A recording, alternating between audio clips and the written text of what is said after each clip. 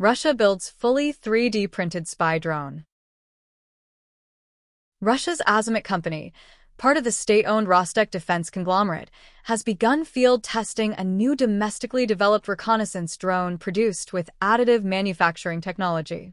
The prototype features a fuselage that is entirely 3D printed, a design the company says reduces both production time and cost while expanding mission flexibility. According to Azimut, the drone's body is completely printed on a 3D printer and represents a tube with a robotic front section. The firm described the system as a universal aerial platform capable of performing surveillance and logistical missions, including the delivery of medical materials.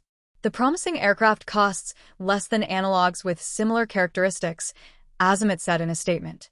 This is achieved through the use of a single engine for all flight modes, vertical and horizontal. In addition, additive technologies help reduce the final cost of the product. It is planned that the main variant of this unmanned aerial vehicle will be monitoring.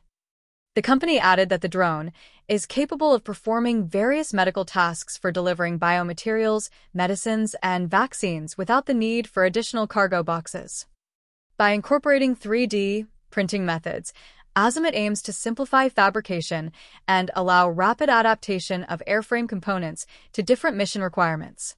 The prototype's tubular structure and single-engine configuration suggest a hybrid layout that enables both vertical takeoff and conventional forward flight. The firm said this design allows the drone to operate efficiently in multiple environments without the complexity of separate propulsion systems for hover and cruise.